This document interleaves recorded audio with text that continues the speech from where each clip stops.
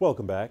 It's been 2 weeks since South African President Cyril Ramaphosa initiated a nationwide lockdown in response to the coronavirus pandemic.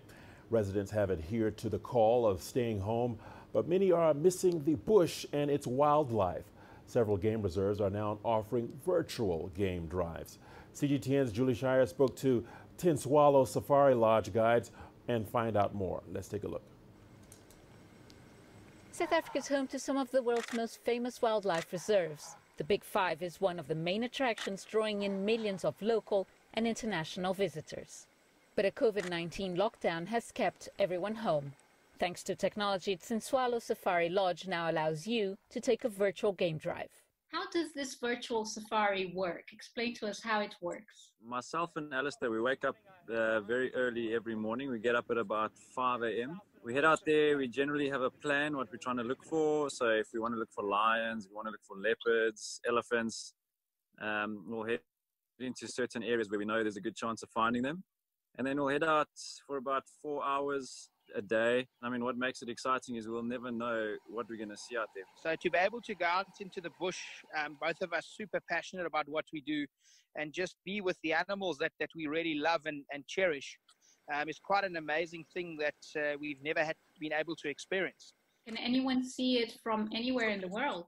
Yes, that's correct. You can see it anywhere in the world. You can go onto our Facebook page, Tintswalo Safari Lodge.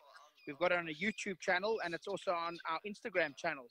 One of these days, there were about 6,000 people following the safari. Is that correct? You're 100% right. We had one day, I think we had about 50,000 views, I think, on our first post.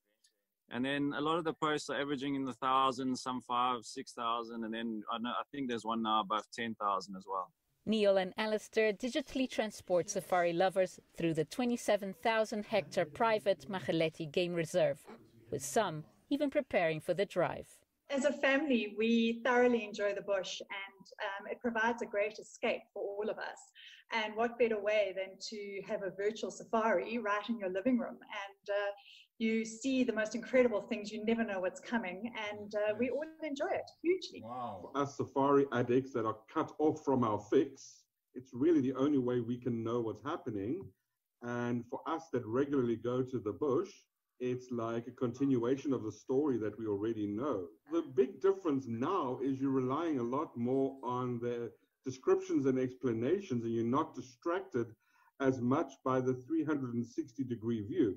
A lockdown is mentally challenging for everyone, but at least wildlife lovers can click on a button and continue to search for Africa's most wonderful animals. Julie Scheier, CGTN, Johannesburg, South Africa.